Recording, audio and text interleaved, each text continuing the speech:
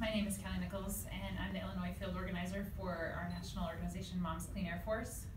Here in Illinois, we have about 43,000 members, and though we may not have chapters in every state, we have members in every state, including in the areas surrounding where the pipeline dispute is currently happening.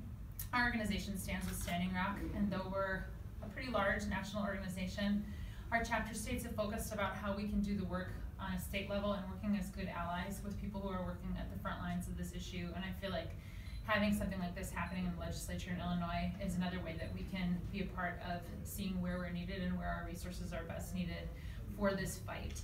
Our organization is not just mothers, but people who care about clean air and the environment. And as we head in the direction of having a scarcity of all resources, I don't understand how looking at a scarcity of water globally ever could seem like a good idea to slam a big metal pipeline full of oil through some of the greatest resources of people who've lived there since the beginning of time, and also ruining the community they've established and the rights that they have to that piece of land. So for all the mothers in our organization, for all the mothers at Standing Rock, for all the greatest mother of all, Mother Earth, we do stand in solidarity with the Standing Rock people, and we hope to be able to be the best allies we can as the fight progresses forward. Thank you. Thank you to all the wonderful speakers today, and to Representative Cassidy for bringing this resolution forward. My name is Will Guzzardi, G-U-Z-Z-A-R-D-I. I'm state representative from the 39th district, and we're at a critical juncture in the history of our country and the history of our planet.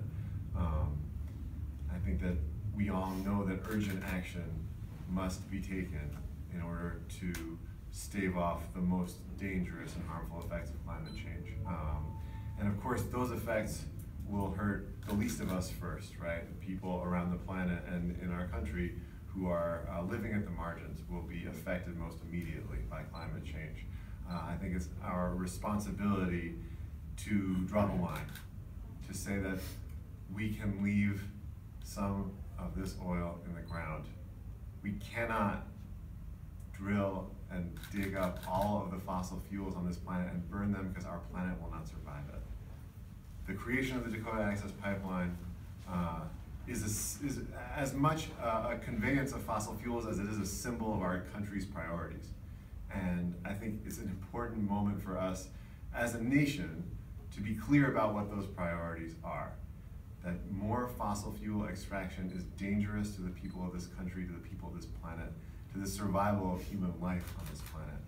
And the people of Illinois stand in solidarity. The legislature of Illinois, I believe, we will show that we stand in solidarity with those who are on the front lines of this protest, demanding not only an end to the Dakota Access Pipeline, but a better way forward for powering our planet.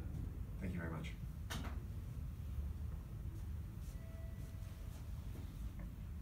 Forget how tall you are. Thank you all very much. If anyone has any questions for either one of us or any of the speakers, we're happy to entertain your questions. Otherwise, thanks for being here. Go ahead, Lisa. Thank you guys. Thank you. Thank you. Thank you. Thank you. So